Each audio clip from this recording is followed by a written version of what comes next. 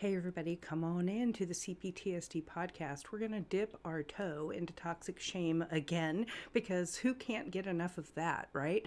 We need to talk about it. We're also going to be talking about self-abandonment, your vicious inner critic, and social anxiety, and why those are part of the top 5 things that hurt about CPTSD. Come on in.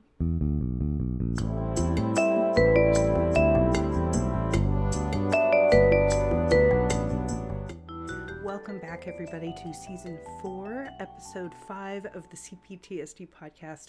I'm Tabatha Bird Weaver, your host, and a licensed therapist who is here trying to help people with CPTSD figure out what to do next.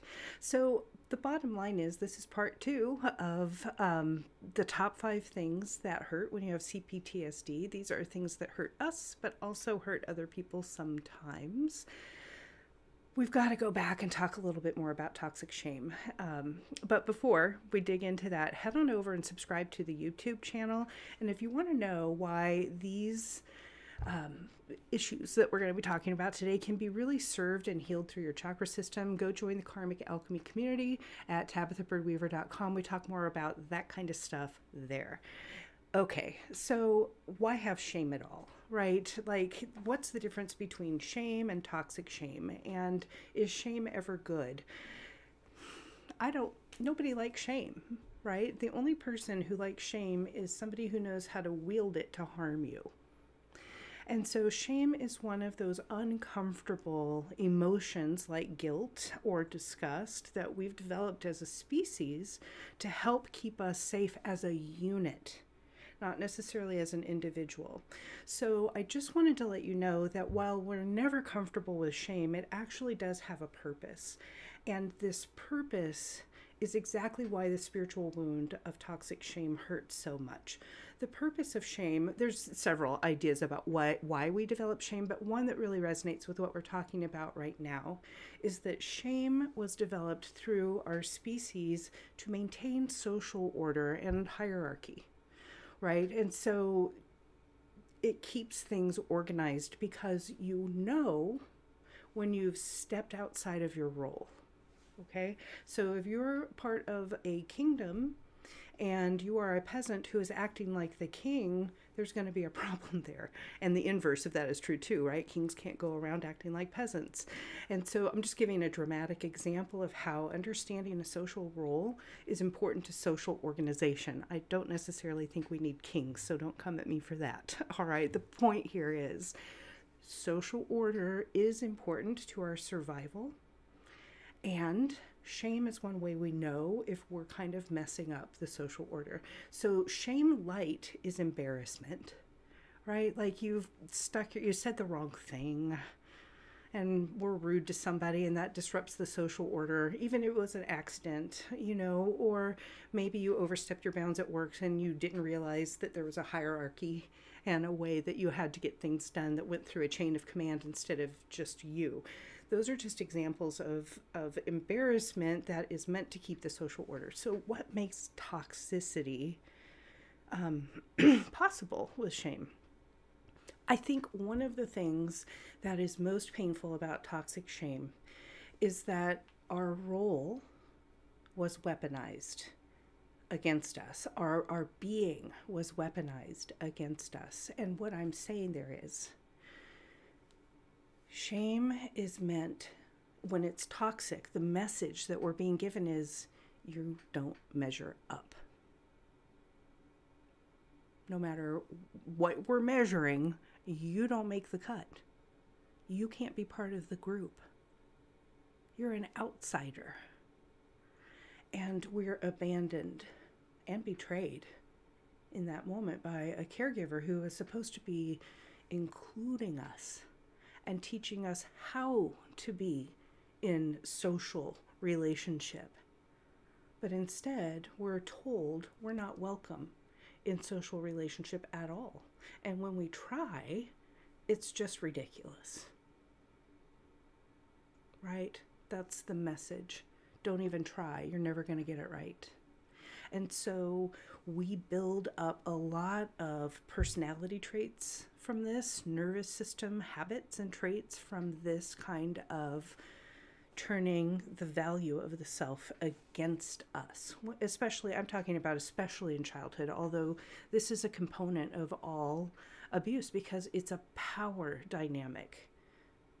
The parent is the person, or the caregiver is the person who decides what's acceptable, what's lovable, what's worthy, or not. And you're told you're not measuring up in a way that is meant to control you. And I believe in narcissistic situations or abusive situations, systematically murder your soul. I can't believe I'm saying that with a smile, but it is meant to murder your soul and make you a shell, because then you're usable and you're an extension of the person that is treating you like this.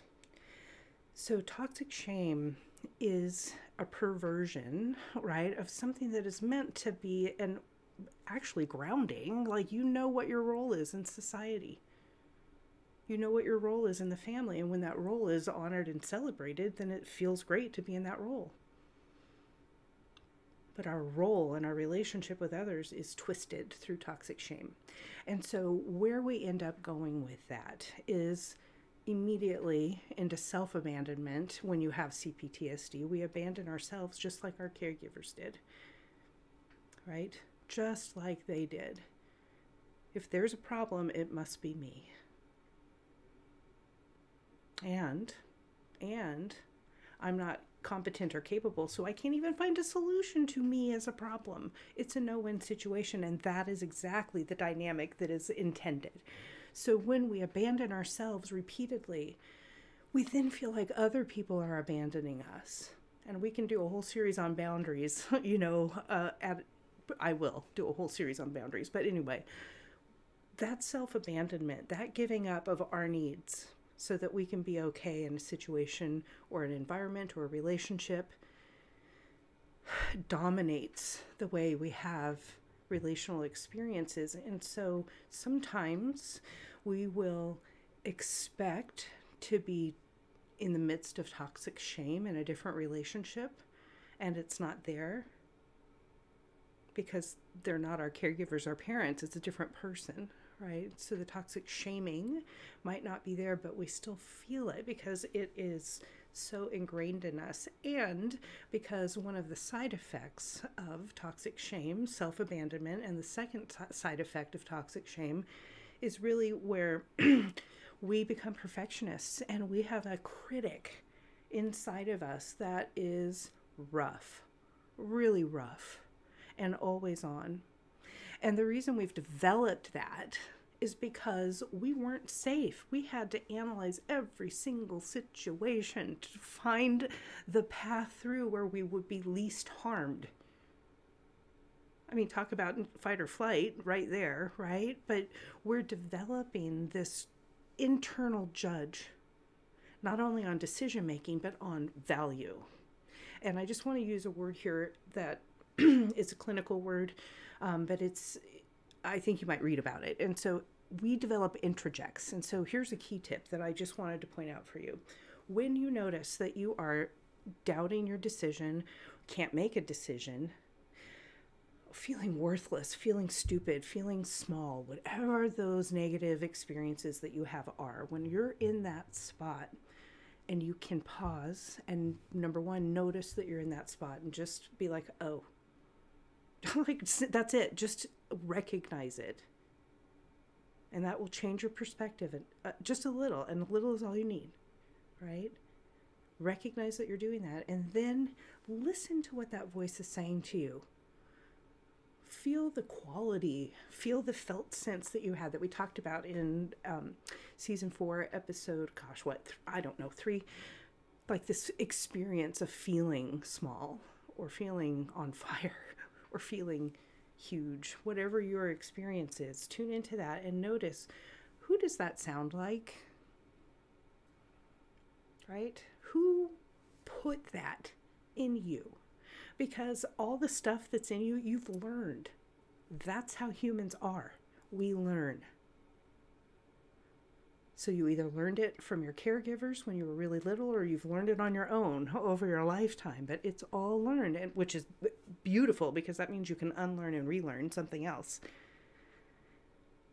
So recognize it's happening, and then listen or pay attention to, where do you think that came from? Because you might start to notice a pattern that whenever you feel, I'll just use myself as an example. Whenever I feel small or stupid, it's because the relationship I had with a parent where I had to have the right answer the first time.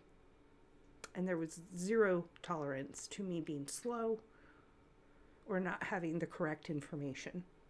Whether I should or not, that's irrelevant, right? But making somebody wait while I figure it out, get that tone. So here's an example from my awakenings, one of the billions of things that have happened. One day I was really frustrated with my son. Like too much frustration. He was just being a kid, normal. And I really wanted to make a point to him. And oh my gosh, I remember my dad's finger came out of my hand and I pointed exactly the way I used to get pointed at. I say used to, but that actually I got pointed at when my dad surprise visited me just a few months ago. I was like thinking about that for a sec. Sorry for the pause there. Still pointing that finger at me. And I saw it. I saw my hand do the point, and then I saw his finger, including the mole that's right there on his hand, right? It's his finger came out of my being. And I went, nope, we're not doing that. And so immediately I apologized for my tone to my kid, because I don't even remember if I had a tone, but I'm guessing because the finger was there, I had a tone of impatience, or like, hurry up. So pay attention to where you think that came from. And that vicious inner critic, the last thing I want to say about that for us today is, it is shocking to me still that people in general, without CPTSD, people do not talk to themselves the way we do. Can they be critical of themselves sometimes? Of course, that's a human trait. But 24/7 and mean, they don't do that. Not all the time like we do. And so what I'm trying to convey to you there is that is programming, because that is not a predisposed state of humanity, right? People that got adequate nurture and care do not have to berate themselves so that they stay safe. And they have a different understanding, going back to that role, of their relationship. You see, it's crazy. They're nuts. They think that they're equal with other people. They think that they're worth that. Okay, I'm totally being sarcastic. I hope you can pick that up. But it is foreign to think that people have not had to attack themselves over time to feel like they're safe. Imagine if you could just stop doing that, like 20%. 3 times less a day. Your nervous system would shift. So when we're talking about toxic shame, it is the gift that keeps on giving. And I really hope that you can start to understand that we're not going to get away from feeling embarrassed, because that's part of humanity, but it doesn't mean that you are worthless.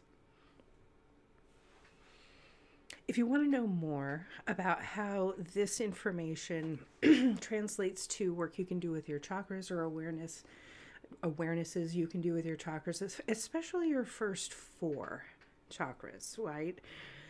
Come on over to the Karmic Alchemy community, because there are some interventions I would love to share with you over there. Please go ahead and think about subscribing to our YouTube channel. I frequently have links and, images on the screen that can support your learning if you want to do that. Most importantly, I wanted to let you know that we are going to be doing a challenge. If you want to learn a little bit more about chakras, it is called Reboot Your Base Chakra. We're going to give you some free gifts to begin with. Of course, there's a chakra health checklist, and this is from Chakra Dance. It's beautiful and well made. help you tune into your being and see which of your chakras might need a little more love than the others and a little more healing right now. And then there are some meditations that you can use to get you down the road. So if nothing else, please do go ahead and get those downloads. You deserve that support.